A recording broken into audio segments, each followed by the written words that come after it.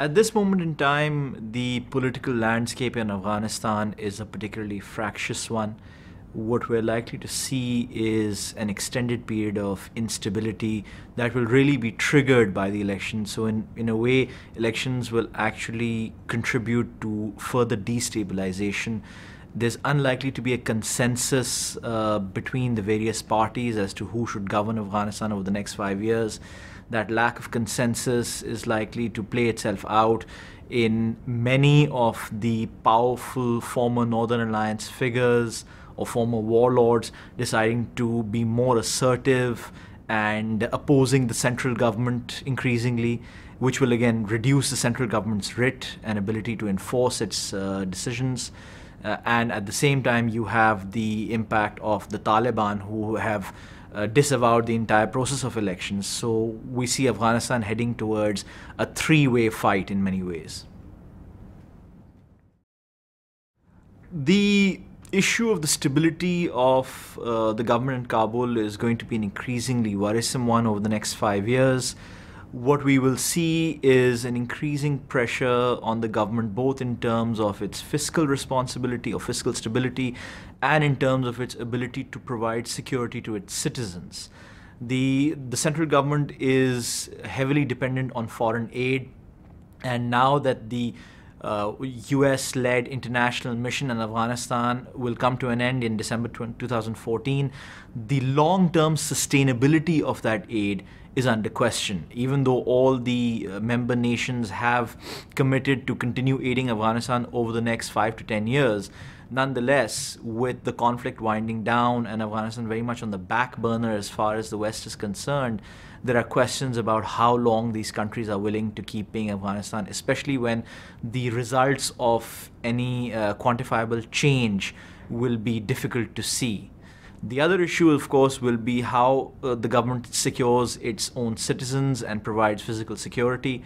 Now, the Taliban have again and again proven that they can break into highly secured areas. They've conducted attacks in Kabul's high security zone. They have increased attacks wherever Afghan national security forces have taken over security responsibility from Western forces. And so it leaves the government vulnerable to the claim that they will not be able to control large tracts of area within the country, especially after 2014.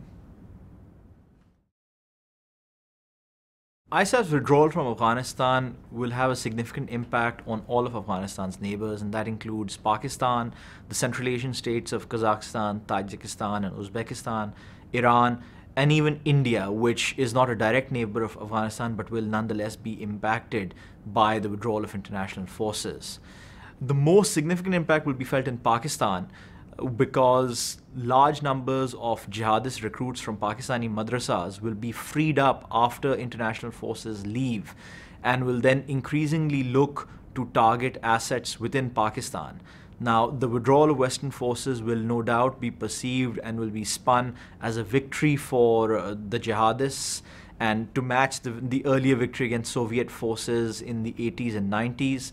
And this will further embolden these jihadist groups, and especially jihadist groups based in Pakistan, to increase their attacks against the Pakistani state and security forces. In India, as I said, even though India is not a direct neighbor of Afghanistan, there is likely to be a significant impact, because what we've seen from jihadi social media monitoring is that there is an increasing aspiration on the part of jihadi groups to bring the conflict into India. And so as numbers of these battle-hardened recruits is freed up from Afghanistan, they are more likely to cross into India. And so we see the possibility of a Mumbai-style major attack on an Indian city increasing in 2015. If we look at the Central Asian states, the principal concern for the Central Asian states is to minimize any sort of blowback that may be caused from the return of the citizens of these countries who have been fighting on the side of the Taliban in Afghanistan, because the governments in these countries believe that the return of these citizens will lead to significant destabilization within those countries, and these countries are likely to act through proxies in Afghanistan to ensure that a minimal number of these militants return to their homelands. Lastly, Iran, which also shares a large border with Afghanistan, will also be worried about any possible blowback from jihadists and from the destabilization which is likely to grow within Afghanistan. Plus, in addition, Iran is also concerned about protecting and championing the cause of Afghanistan's Shia minorities.